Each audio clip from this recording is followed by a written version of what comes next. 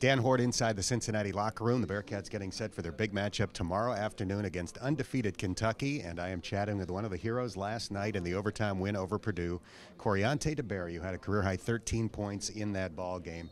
You played 26 minutes. That's more than the previous 3 games combined. How exhausted were you at the end of that game?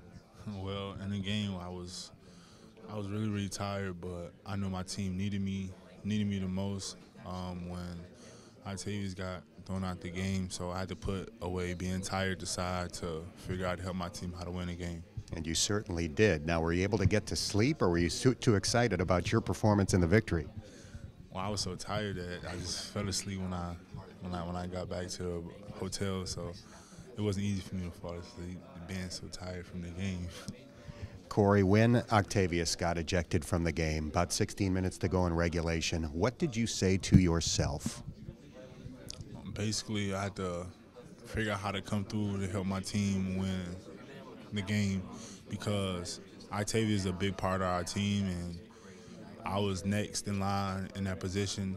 So I had to figure out what things I can do to help my team win the game and how I'm gonna figure it out. And that's what I went out there and that's what I did. Purdue had 2 7-footers. Did you think going into the game that you were going to play a significant role?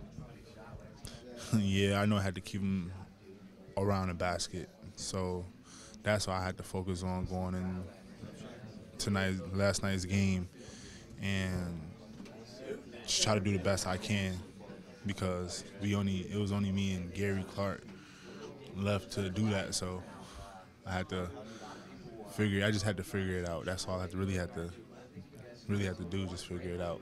You did it. You did it well, and you avoided foul trouble. There were 2 really memorable baskets in the game. Troy Copain's basket at the buzzer to force overtime, and then your basket in overtime that gave Cincinnati the lead for good.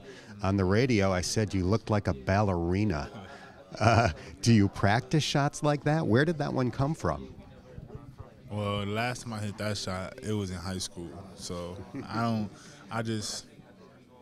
when I got the ball, I just looked to score, and I just found saw open spot, and I went to there and I scored, and then went in, and that's just what it was. What a great feeling, right? Yeah, it's a good feeling. There was also a play in the second half where you got the ball about mid-court and took off like a runaway train.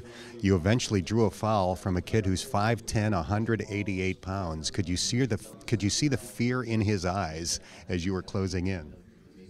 Yeah, I thought they was gonna call a charge for sure because he was sure there waiting for me. So I had to figure out to make it seem like it was a blocking foul. So I didn't go straight into him. I went kind of on the side to try to finish the layup, and they called a blocking foul. Thank God. So. It worked out just fine. All right, I think a lot of Bearcat fans know that you are known for having gigantic hands. Even before you got to Cincinnati, the assistant coaches were telling me, wait till you see this kid. He's got the biggest hands we've ever seen. Let's do a quick comparison, your hand and my hand. Ready? Megan, do we have a good view of the hand comparison there?